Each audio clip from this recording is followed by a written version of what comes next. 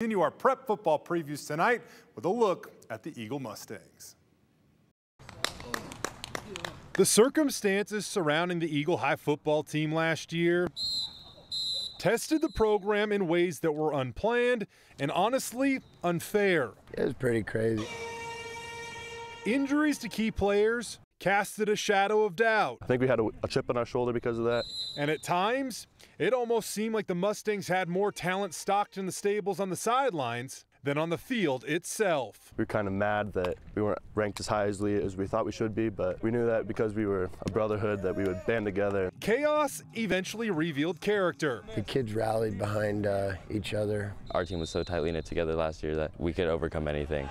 And instead of finding excuses, they fought for wins, enough to make it all the way to the 5A state semifinals. Not a lot of people were banking on us to even make it that far, but we proved them all wrong.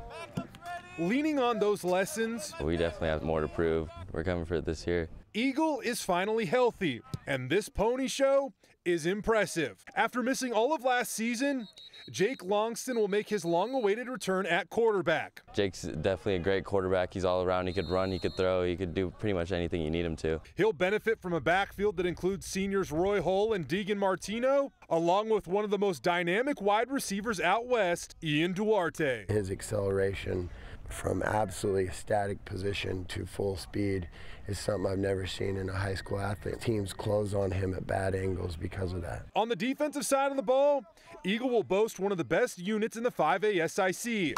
There's so many good athletes on our defensive side of the ball. Defensive end Carter Davis and his 4.35 GPA will set the tone. Carter Davis is a very good player. He's big, physical, and I don't think there's going to be anybody that's going to block him this year. But he won't be alone, because on the opposite side of the line, sophomore Seth Brock appears to be a spitting image. So Seth Brock, he's a grade younger. He's just a beast. He just turned 16, about my size, relentless motor. He'll be a monster this year. Behind those two is linebacker Mason Mitchell, who has healed up from a hip injury that kept him out all of last season. The way he came back from this injury, he came back stronger than he was before. You just don't see it a whole bunch, but he's going to have a great year.